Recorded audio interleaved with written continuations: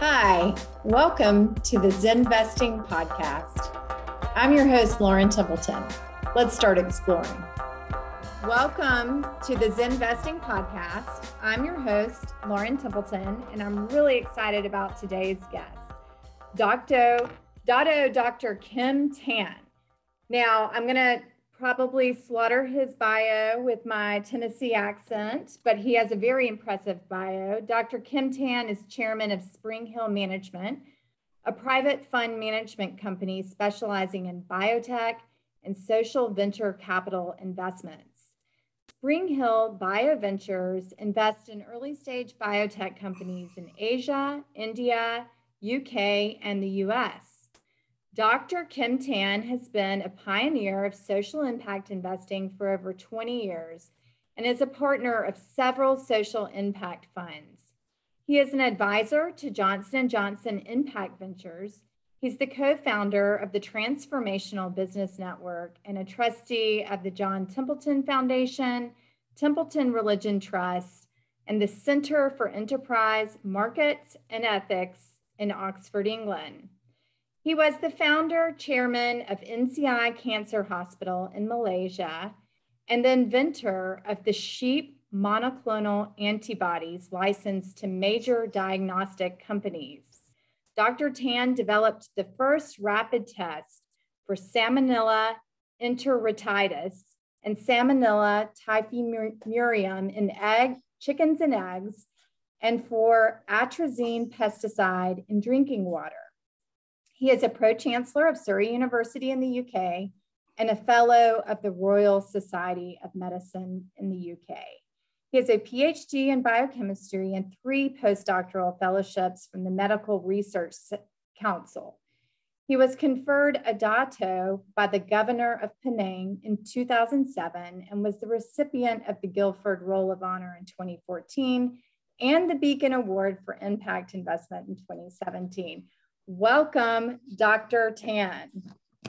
Thank you, Lauren.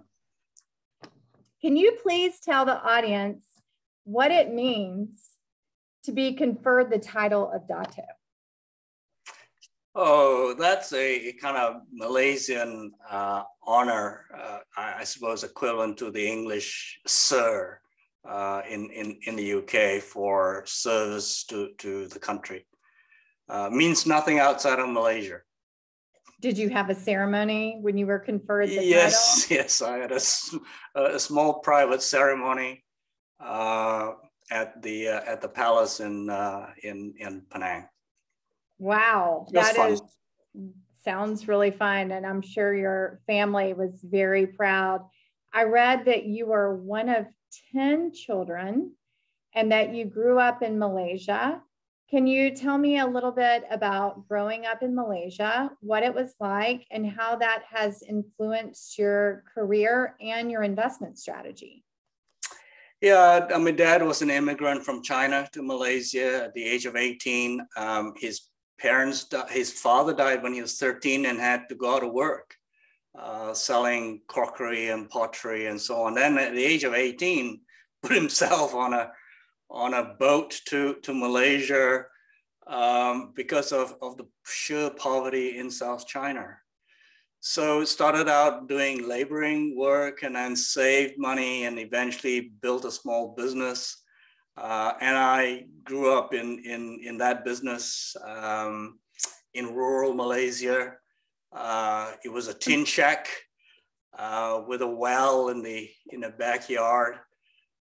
So we grew up poor. We were surrounded by poverty, and I suppose that has had a major influence on me and the things that I've been doing the last 20 years.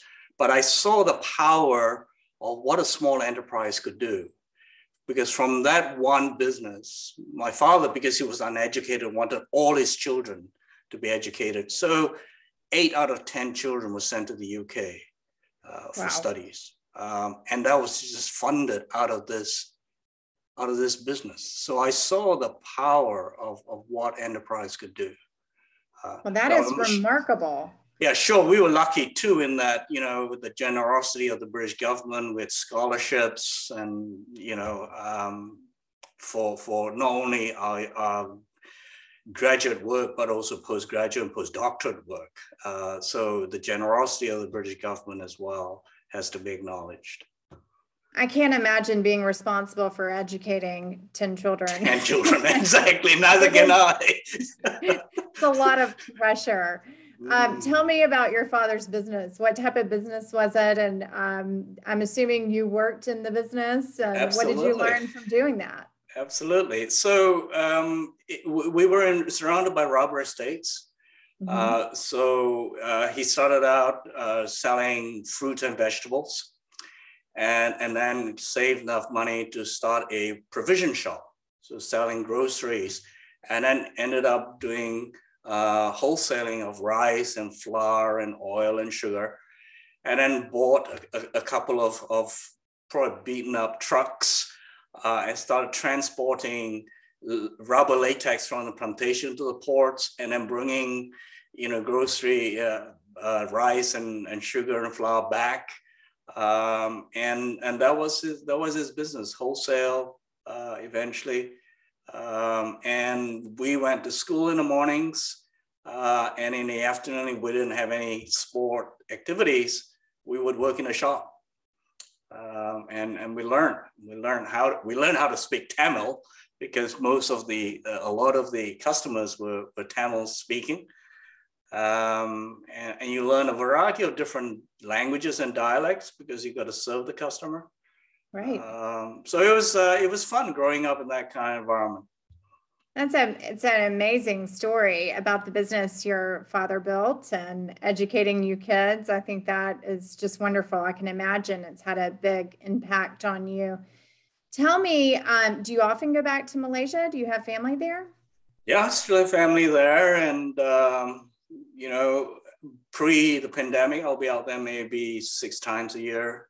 Oh. Although when I was building my cancer hospital, I was there once every month.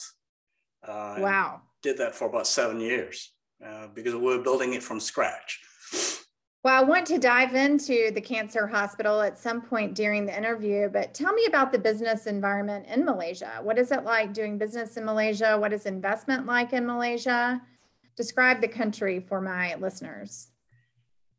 We started out really in the agricultural sector. So rubber initially, and then oil palms. So those were the sort of major export from the country. But in the 60s, there was a big transition into industrialization. So I think today, most of our export, the majority of our exports are actually now finished goods.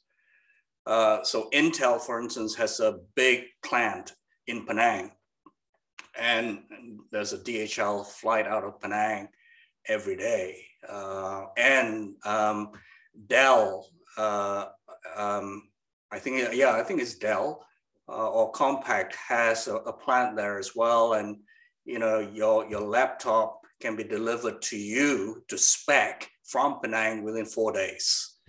Wow. So there's been a transition. So now the majority of the business in terms of export are around finished goods.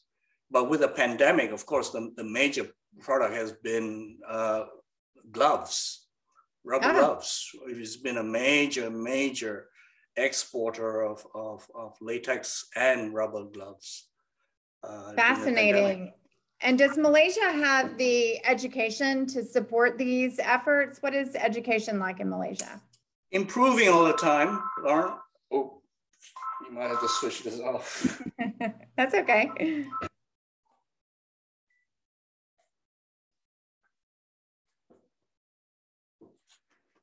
I'm so sorry. That's okay. Yeah, education is improving, but a lot of our students would go overseas to study. So UK, Australia are pretty popular. So is the US and Canada. So certainly for postgraduate work, we still don't have enough strength in that area. So a lot of postgraduate work is done outside of the country.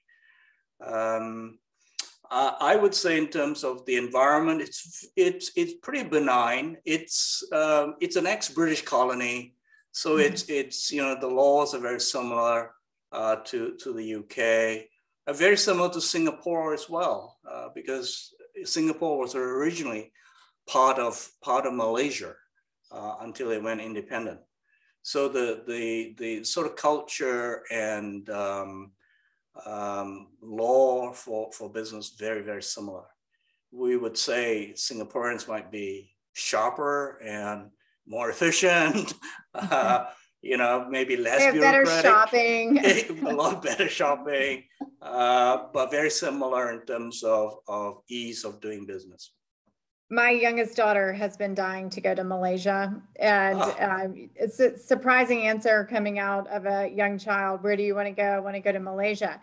And I say, well, why do you want to go to Malaysia? And she said, well, there's a Hello Kitty land over in Malaysia, and I want to go visit it.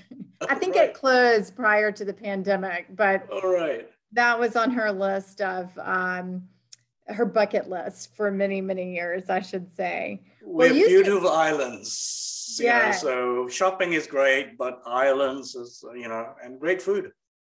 Yeah, I would love to visit one day. I've been to Singapore, but I have not been to Malaysia. So I need to come visit.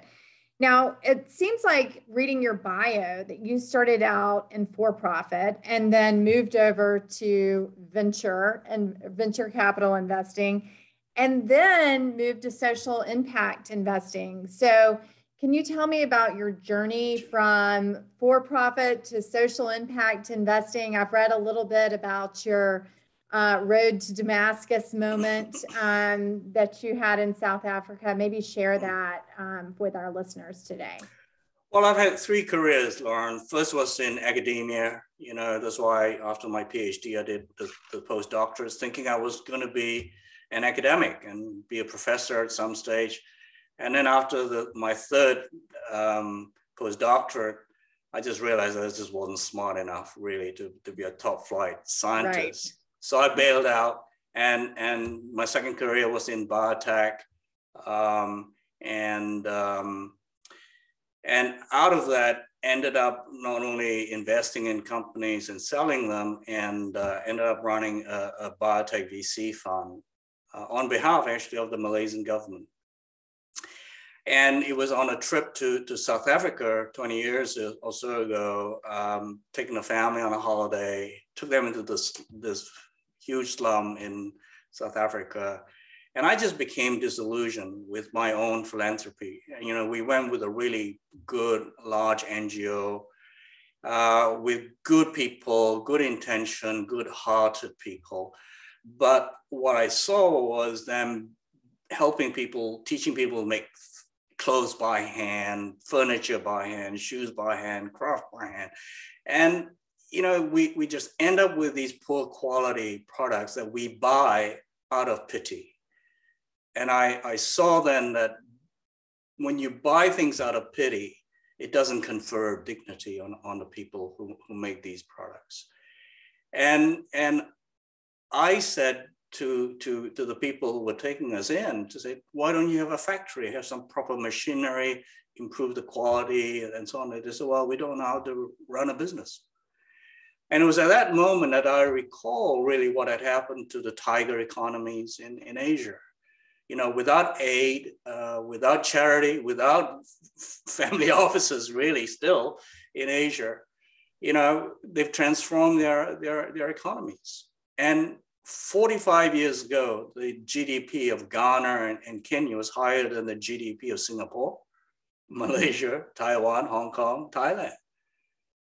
And here in Africa, we've received equivalent of about $3 trillion in aid, excluding charity. I don't know how much charity has gone into Africa.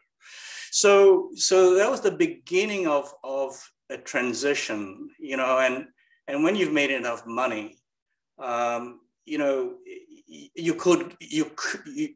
would be tempted to go on making more.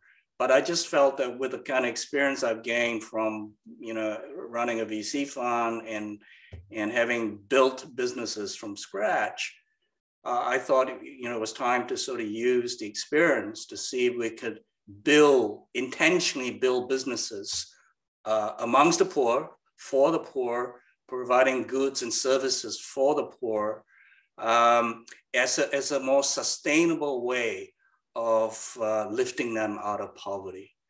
So some 20 years ago, I started, and there was no terminology then, and I called it social venture capital, because that was the background I'd come from. So you use the discipline of the VC, but you're not expecting a VC type return. But you're now looking also for a social return. What's the social impact? How are you providing goods and services for the poor? How are you impacting the environment for good? How are you creating jobs in areas of endemic unemployment? Yeah, I love that. Free enterprise solutions to solving global poverty. I do think, although a lot of times in a lot of conversations, capitalism gets a very bad rap, but there's so many virtues of capitalism. Yeah. There is a morality of capitalism. Can you speak a bit about the virtues of capitalism and how you integrate that into your social investing strategies in the businesses that you're funding and looking to fund?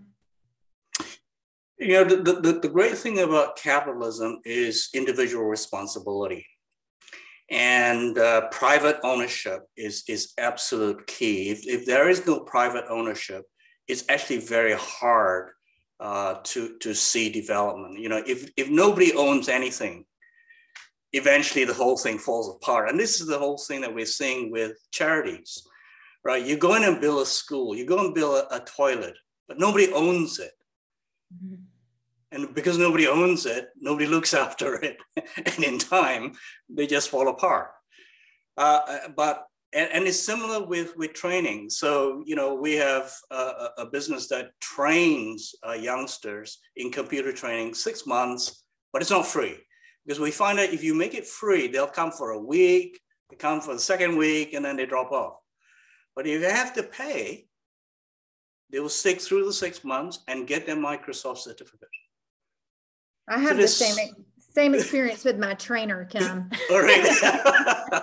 So whilst our heart says to us, we shouldn't charge the poor for education and for training, the converse is actually true. If you charge them a small amount, there's such a lot more buy-in. And an even better example is our low-cost schools. We run a chain of low-cost schools where we charge $5 per child per month. Everything's on tablets, right? And so when I first heard the story of private schools in the slums charging the poor, I thought, no, you can't do that. But the data is just so strong that, the private schools perform better. So we were looking for an opportunity to make an investment in that particular area. So here, this couple from the US who had sold out their publishing business, moved their whole family to the slum in Nairobi, the biggest slum in Africa, by the way, wanting to do something about education, charging $5 per child per month, right? We backed them, started with one school in 2008. Today, there are 6,000 schools with 2 million kids in our schools, right? All charging around $5 to $6 per child per month. And there's a whole load of psychology related to that. When it's free, parents don't feel they have a right to be demanding, right? But now they're paying small amount, but it's still a significant amount. It's about 25% of the average income, right? They will come into the head teacher's office and say, why isn't my daughter doing better? Why is my daughter doing more homework? Right, they have skin in the game. There's skin in the game. They see this now as an investment.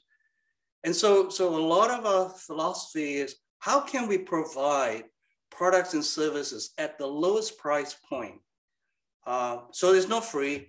so that they'll value it. Mm-hmm. And then can we scale it? Can we scale it to make it profitable?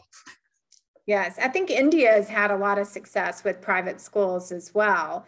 And I would assume that in your private school endeavor, the outcome is much better too. The finished product, the level of education that the student receives is probably a much higher quality education than you would find in government schools. Yeah. And we've tracked that regularly, but there's going to be a big report coming out soon, very soon this year, and it'll show that the schools are producing twice the learning outcome.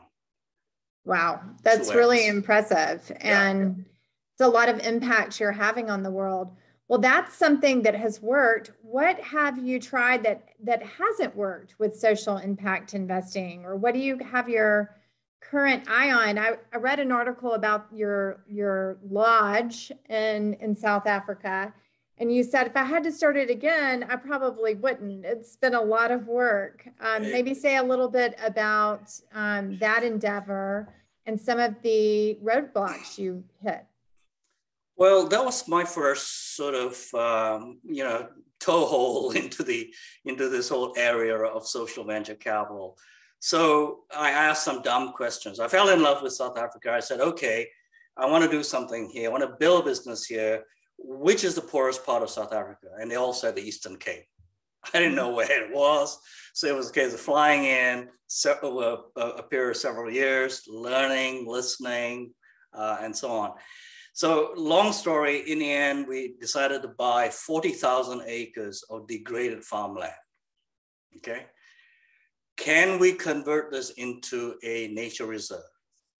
Can we fence 75 kilometers of elephant-proof fencing so that we can bring big animals back into this part of South Africa for the first time in 150 years? Will they breed? Don't know. Can we build a 5-star lodge and people will come and pay, to come? Don't know. Can we hire AIDS orphans, kids whose parents died of AIDS at an early age?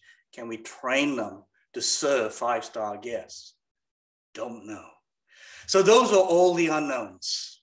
So this was a venture. This was money I was going to give away anyway. So let's just go and try. Because if you don't try, you don't know. You will always live with that regret, right? If you got it in you, you got to get out of your system. So that's what we did. And there were lots of barriers, lots of roadblocks. Why are you doing this crazy project? It was the first year after Mandela stepped down, Thabo Mbeki just became president. Everyone was predicting civil war. The Rand was depreciating by the week. Merrill Lynch was shouting at me. He says, "Don't send more money out. You are crazy." So that it was quite hard, and there was a lot of suspicion. Who was this Chinaman from London flying in and wanting to buy degraded farmland? Does he know something we don't? Is there gold here? Is there platinum? How did you solve for that? How did you you convince people that you were going to create something that the community would buy into? We had local people to sort of engage with them, and it took 3 years. A lot of drinking of tea, building relationships, and finally one couple who were going to retire decided that they would trust us. They happened to be Christians and trusted us. And once they came on board and sold us their land, we were able to, they were then able to encourage others to sell the land to us. And then we had to consolidate and do some land swaps and so on to consolidate so that we could fence up.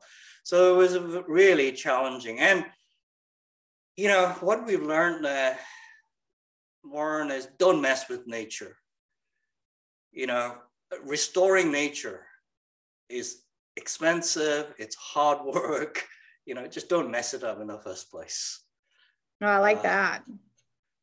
So we're still in the throes of trying to restore the land.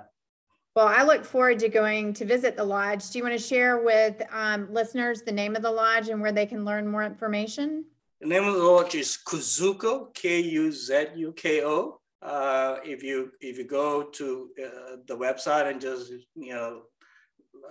type in Kuzuko in South Africa, you'll see us. Yeah, great. Do come. And our strap line is "Help the poor, come on safari." Yeah, I like it. It's a good tagline.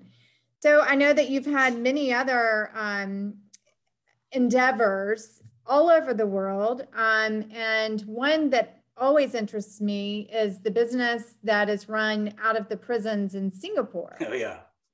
Which that's been very successful. Would you please describe that and tell me why it's successful and what people might learn from that venture? What we're trying to do also all the time is to look at marginalized groups. What's the best way to help these marginalized groups? And also look at social problems. And one of the big social problems that we have is our prisons. And reoffending rate is something like 60-65% in the UK and in the US. Within 2 years, they will reoffend. We got to think of a better way of working with ex-convicts, ex-offenders. So this was a guy who had been in prison about 8 years, been in 3 times, came out, started running a small call center in Singapore. Not very successfully, but his heart was to go back into prison, into Changi prison, the largest prison in Singapore, to build a call center. But it was so crazy that nobody would invest, nobody would fund him. Came to us, we spent about 6 months getting to know him.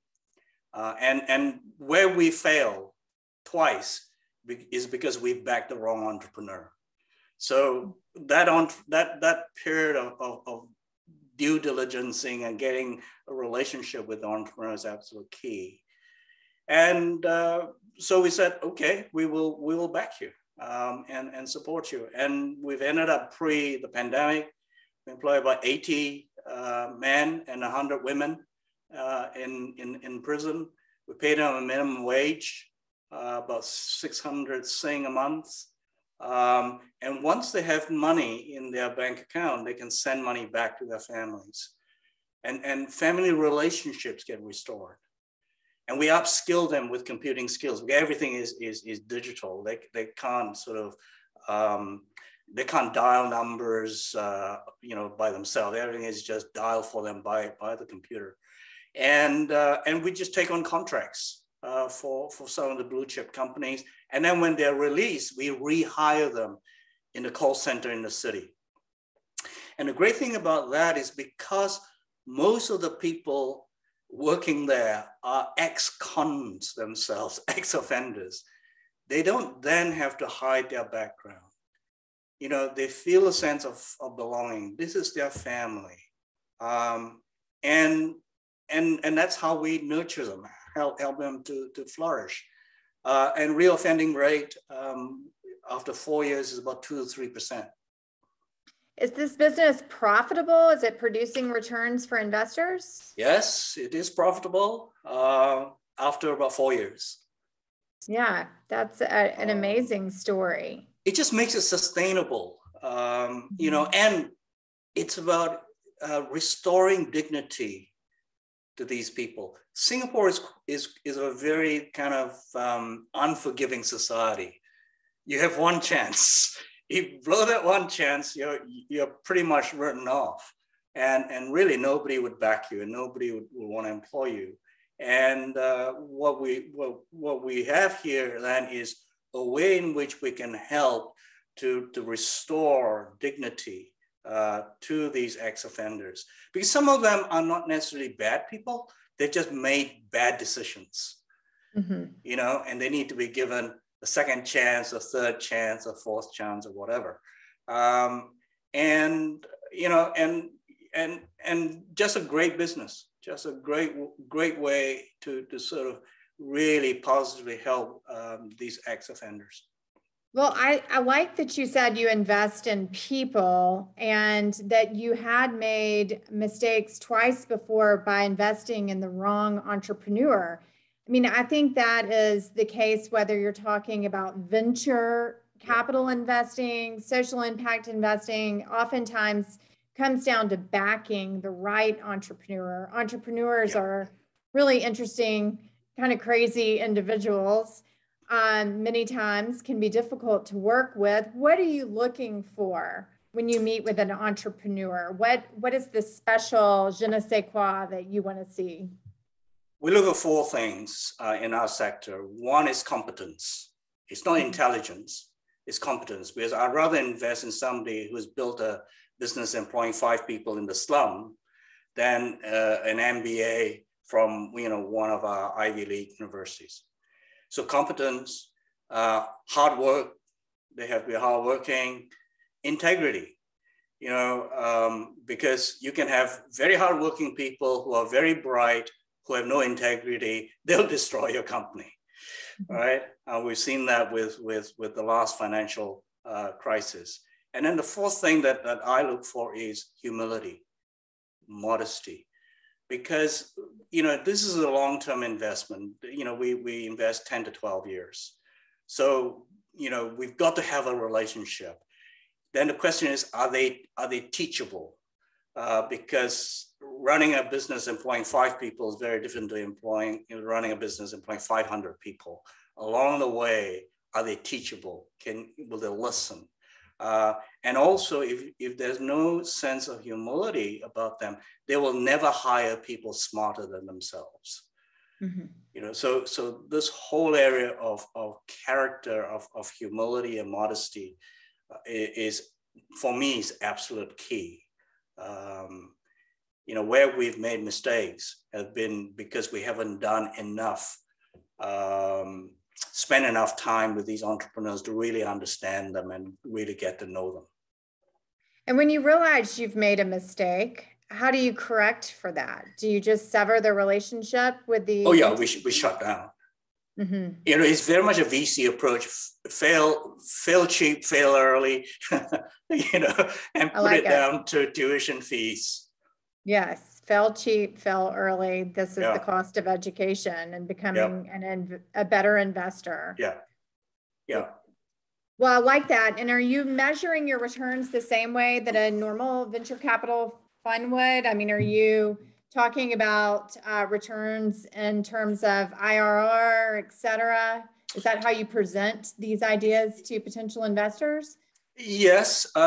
So returns are based on individual investors. So we have family offices who are saying to us, we can't take any returns, just give our capital back. Okay. That's great news to me, right? It'd make my life a ton easier. And then you have other private investors who are saying, look, my bond rate's giving me 2%. If you can give me 2%, 3% plus all the social impact, I'm happy. So we've had individuals who are just looking for 2 to 5%. Now with our more structured funds, where we're managing money now for sovereign wealth funds, we're now looking at 10, 12% per annum in local currency. Wow. Okay? So we really want to make this as a real asset class so that we can say to individuals, look, carry on with your mainstream investing, carry on with your charity, but maybe do a small allocation, 1% of your portfolio to do this kind of social investing. Right? It's not going to make a difference to your overall fund performance, but if we do it well, we'll give you a capital back. If we do it really well, we'll give you some returns as well. So historically, what we've seen is we've had returns at 8, 9%, at 11%.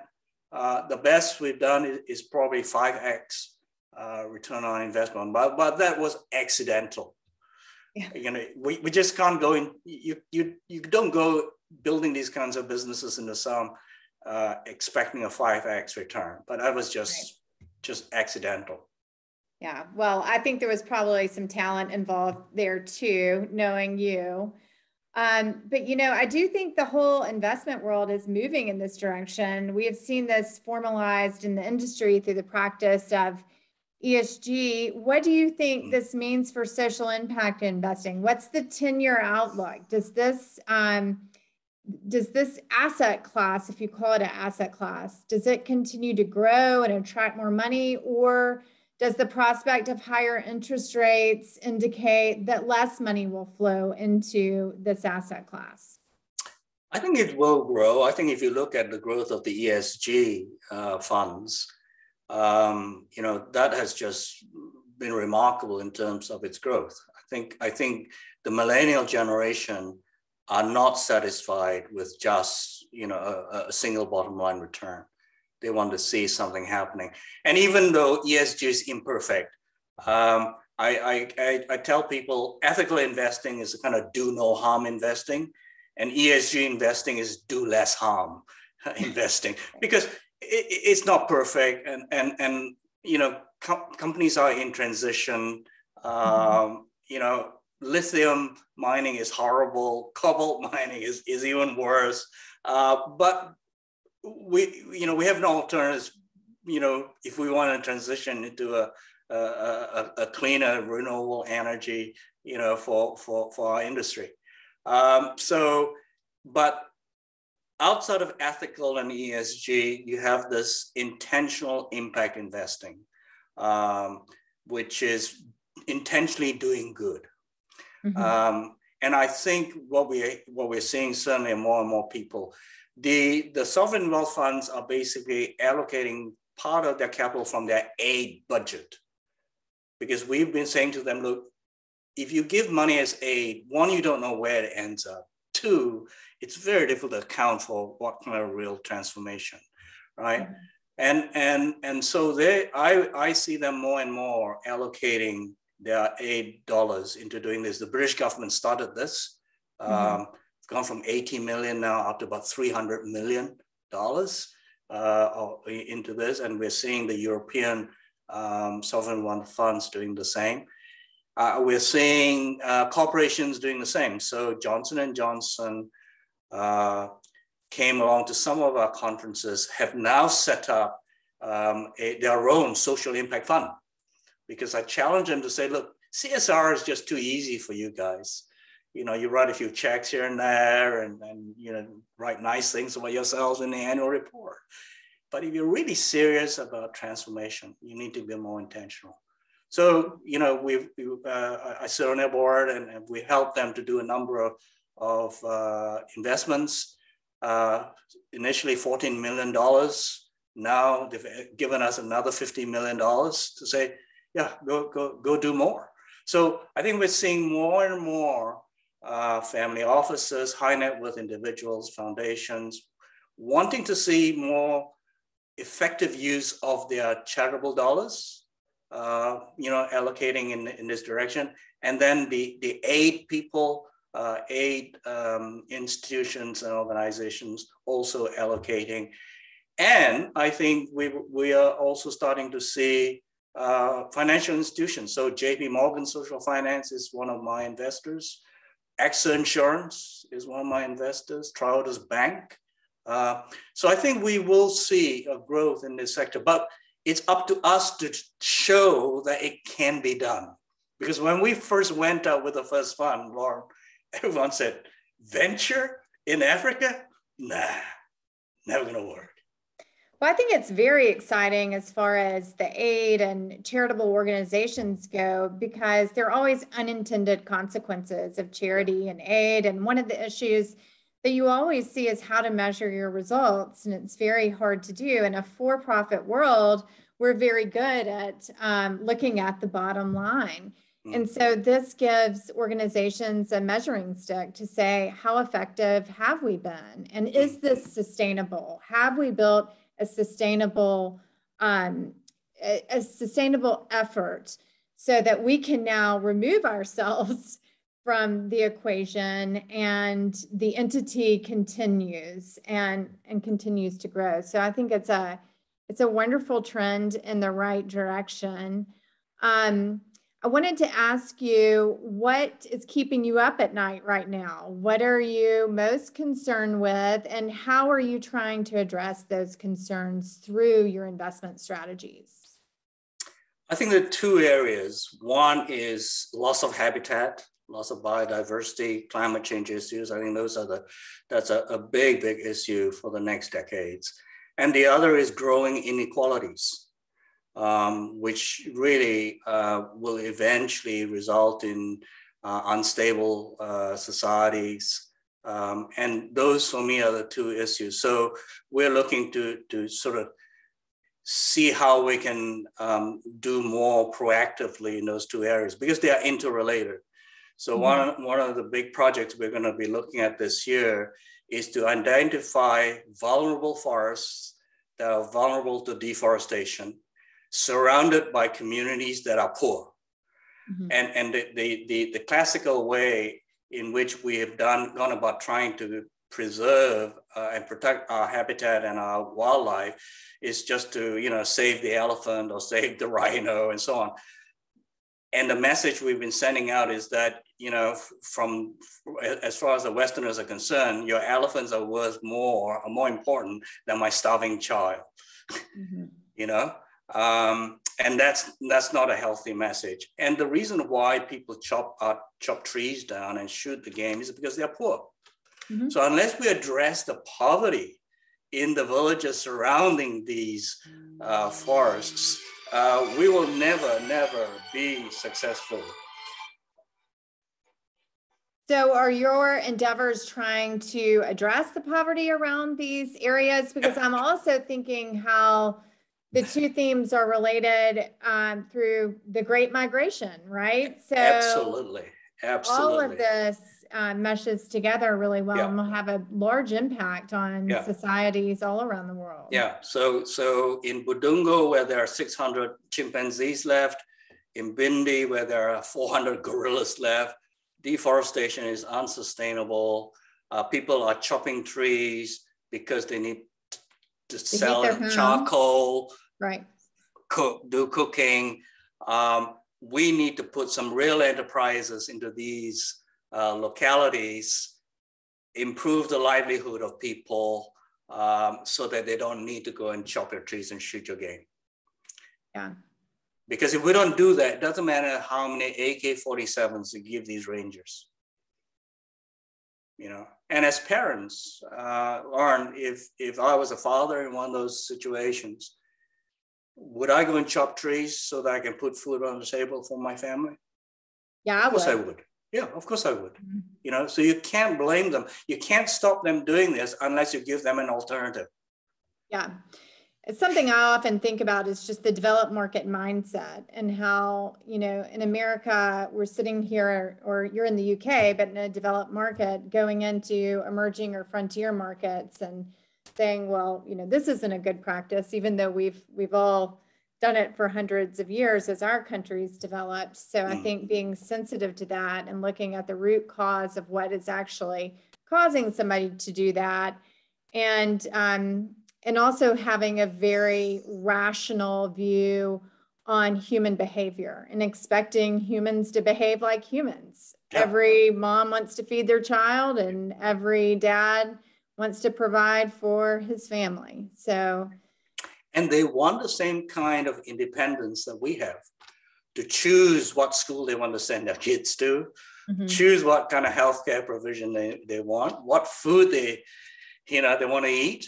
They just want the same independence that we have. And to do that, they need jobs. Do you worry about the unequal distribution of COVID vaccines? Yes, because, if we don't address that, we're just going to have more and more, variants appearing. Although, the reality is that eventually they will burn themselves out. But, how long before they burn itself out? So yeah, I think we need to be a little bit more, open-minded about how we distribute the vaccine, so that we don't have large reservoir of the virus mutating away and causing the next variant to cause problems. Well, Dr. Tan, I have one last question for you. It's something that I'm often thinking about, and I assume that you think about it too. You said you have two children. I also have two children. And, you grew up in poverty in Malaysia. I feel like you're in the UK now. I'm in the US and have a nice life. And I'm always wondering, how do I ensure my kids are not growing up in a bubble? What can I do to educate them about the world and for them to not take their life for granted? All these wonderful things that they have. How do I ensure that they're not growing up in a bubble? What did you do with your children to accomplish that? James, our youngest, was got in with not a great group of boys at school. And what we did was took them out to the game reserve, got them to work there, building fences alongside with our Black staff who were telling them what to do. And, that's the best thing to do. Take them out on visits. Did it make a huge impact on your son? Did he hate it or did he like it? Absolutely. Yeah. He was going to drop out of school and all that. And he's ended up doing college and then did a master's in environmental management. And he's now working with me. And he's just about to go off to Africa. Oh, I bet that's fun. So that sorted him out. So, this kind of school exchange is fantastic. There are lessons that you can never learn in a classroom. Take your children out to these places. That's the education. I agree. So is there anything that I haven't touched on today that you feel called to share with listeners? No, I think the only thing I would say is we all need to leave a legacy, but consider a living legacy rather than a legacy when you're gone. I agree. So I think if there's one thing I'd encourage people to do is to think about a living legacy. And I didn't want to be in a position where, my grandchildren, if I have any, if they would ask me, Grandpa, what did you do about the deforestation in Africa? And I didn't want the answer to be, oh, I gave some money to a charity. Or, Grandpa, what did you do about the inequalities in Africa? I also didn't want to say, I wrote a nice check, regular check to one of the charities. So I just wanted to be able to say that I went and put in time and effort and money to try and do something. Whether it's successful or not is immaterial, but start doing something, I think, is what I would say to listeners. Well, Kim, you can certainly claim that you did that. And I really appreciate your time today. I want our investors to learn that there are lots of different types of investment strategies. And social impact investing has been extremely interesting to learn about today. Is there a website or publication where my listeners can go to learn more about your efforts or partner with you if they desired? Yeah, either contact us through the Transformational Business Network. So just Google Transformational Business Network, or yeah, that's probably the best site to go visit. And you'll see a whole network. There are several thousand of us. We describe the network as a network of disillusioned philanthropists and repentant bankers. Yeah, I like it. And we'll make sure and put the link for the Transformational Business Network in the notes to the show. Okay. Thank you again for sharing your time with me. And I look forward to seeing you soon in person. Yeah, thanks, Lauren. Thank you for listening to the Zenvesting podcast. I hope you enjoyed the show. If you have any questions or comments, please visit our website at zenvestingpodcast.com. Happy investing and stay zen.